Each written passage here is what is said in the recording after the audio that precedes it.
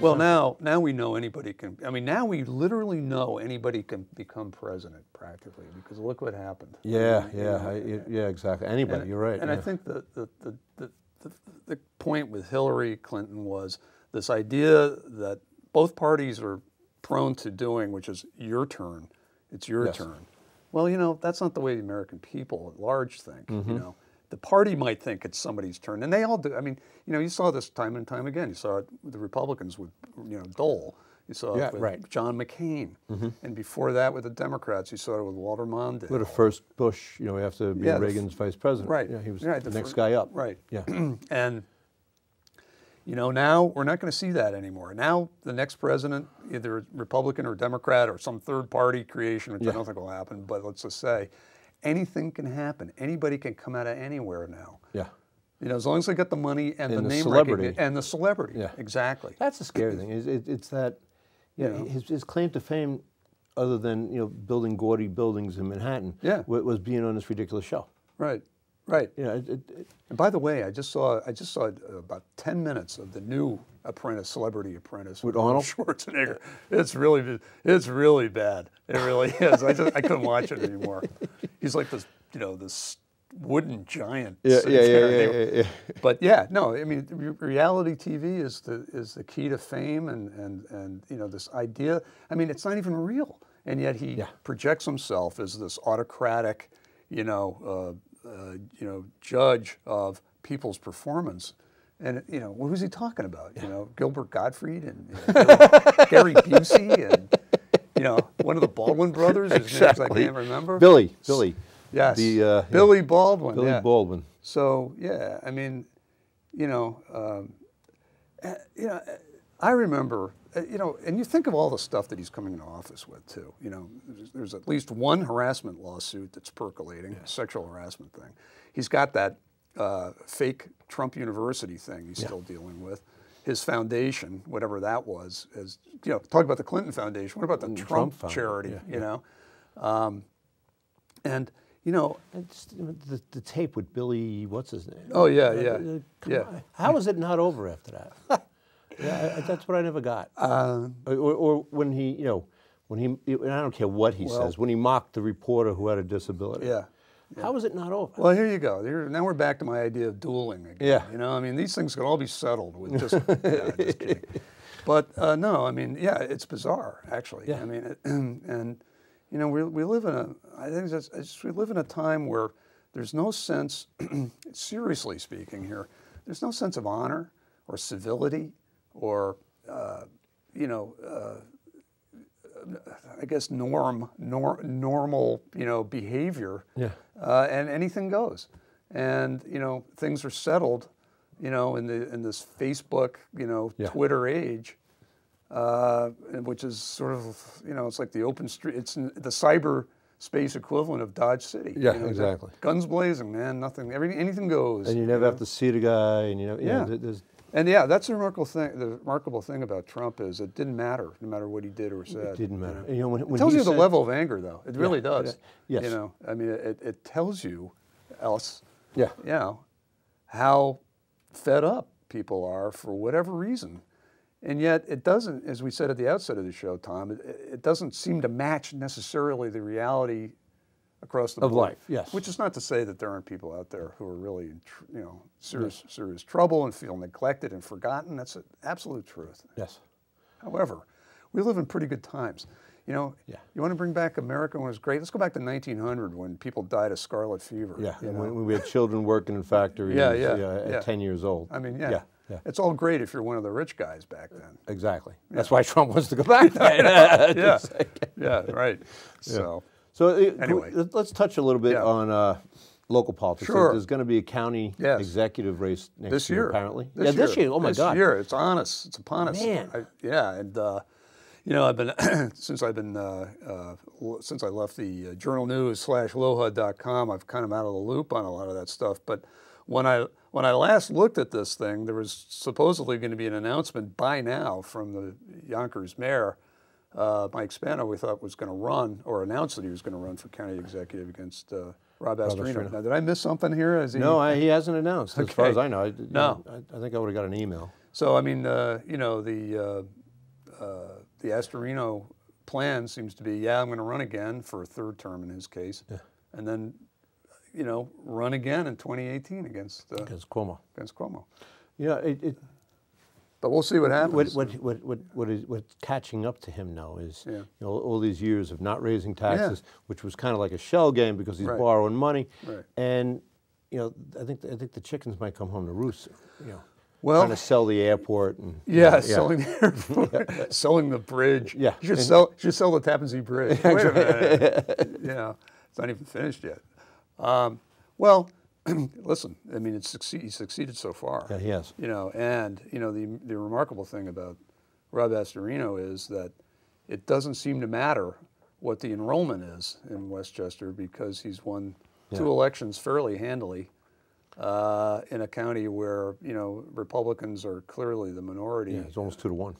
It's almost 2 to 1. But you know, the other thing I've noticed, I'm sure you have too, is that for the first time, this is the first year where the small I independents, the non-affiliated voters, have exceeded the number of Republicans. Yes. Now, it's nowhere near yet how much the Democrats have, but the rate of growth, I think, is faster on that. And that's an interesting phenomenon, too. Than it is with the Democrats. So even though the Democrats are way ahead of everybody still, there is a fulminating, I've had it with these parties. Yeah, and I can understand that. Yeah. But what happens, too, in odd-numbered year election is that the turnout is just so low. Right. Well, he benefits from that. Oh, without doubt. Because Republicans are more they come out and committed voters. They're committed. They come. I mean, the numbers show it. Yep. That and that's to their credit. You know, right. And this is a problem. The Democrats, without doubt, they're going to have to look at. Because they just don't. You're right. They just don't get the turnout for the city council meetings or the. The village in the village of Mamaroneck here, the mayoral and deputy mayor position are up in odd-numbered years, and you know, people always say, well, "What happens in odd-numbered years? Well, why can't? Who are these people that don't vote?" I said, "Well, I know exactly who they are." Right. You know, who? I said, "Democrats." Right. You know, they're Democrats, and you know, and this is a problem they're going to have on the. We saw it in this last election, in the presidential election, because they get the turnout. Yeah. They got the turnout.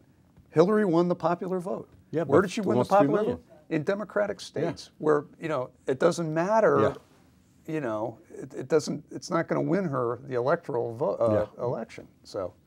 You know, you've heard about this 270 thing? Oh, is this the movement to get rid of the enough states would commit, no matter who won in there. Oh, yes. To well, that's over with now, isn't it? I mean, no, but this is like something you have to have your legislator pass the law. Oh, okay. And so anytime, you know, they want to get a number of states that adds up to 270, and no matter who your state voted for, you'd vote for the winner of the electoral college, not the winner of the popular vote. Oh, okay. So, well, hey, listen, this is the first time somebody, you know, lost the popular, or, you know, lost the popular vote and won the election. So, you know, I mean, I don't know how I feel about it. Yeah. They keep changing the rules on us, man. I don't know. You know? Yeah, well, the rules suck. Well, I mean, I think that's an easy way of sort of subverting, I think, the demographic problem. But, you know, I mean, if the Democrats really want to, they had to go back. They should have won this election. They should have won the election. They should go back to their roots and find out all those people that felt left out. You're right. Do the hard work. You're absolutely right, Phil. You know, stop trying to rig it. I mean, you know, I spent 2 months arguing with union members about why this is a bad decision for you. Right. And what did they say? You know, a lot of it had to do with, you know, this I think, mistaken belief that, you know, illegal immigrants are taking our jobs. Right.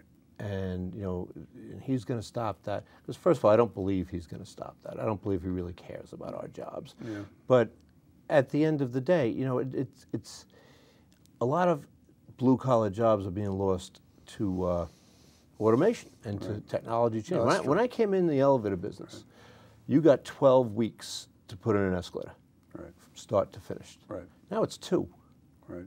And it's not that, it's just there's so many things that come pre-wired, pre-set up that you used to have to do yourself. Actually, it was more fun. You were a better mechanic because you had to do all this yourself. Yeah. But now it's, it's plug and play. You drop it in, you do a few things, bang, you're done. Right.